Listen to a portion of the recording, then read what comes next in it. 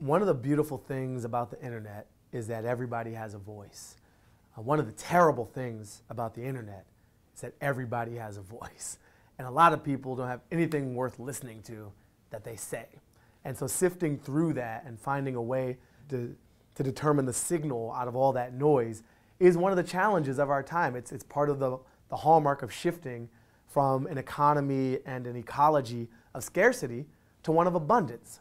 You know, look at a grocery store in the US, right? That is a fantastical concept to someone from 50 years ago and prior in human existence. It's still a fantastical concept to people from developing nations. You go to a Star Market or a Walgreens or a Giant Foods or Whole Foods or what have you.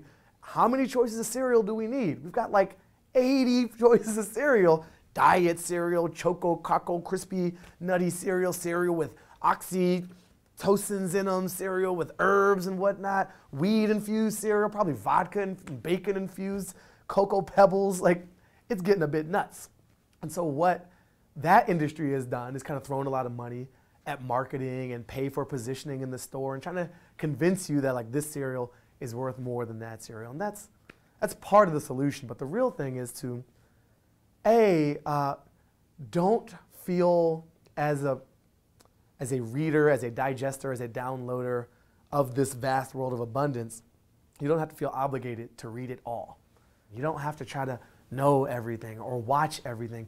There are way too many things. Just like there's too many cereal choices in the grocery store, there's too many videos on YouTube to watch them all. And if you're someone who's pushing stuff out there, you don't have to read all the comments either. In fact, I advise you heavily not to read all the comments. Brand is important.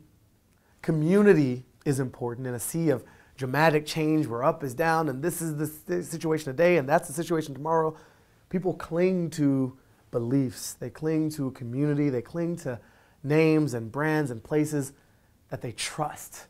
And trust is important in this world. And so if you're in the business of producing content and information and trying to grab people's attention, the mere act of producing it is not special. Oh, great, you're a photographer, you take pictures. So do I. So does everybody with a camera phone.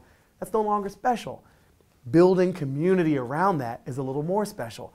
Building a special sensibility and brand and sort of signature and hallmark is special. So you look at, I don't know, McSweeney's as a literary brand that has live events and a highly tactile experience with some of their printed products and a design aesthetic that signals to a community, this is what we are. We're more than just words on a page or on a screen.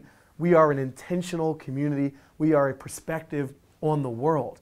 And the more you send out more than raw data and information, but actual intention and sensibility and perspective, the more people will self-identify and find that, especially if you give them chances to also feel like they're a part of that as well. Because you're not special just because you can make things. I think it's very important for people to realize that everybody can make things. So what else can you build beyond the raw thing, beyond the bits that you publish?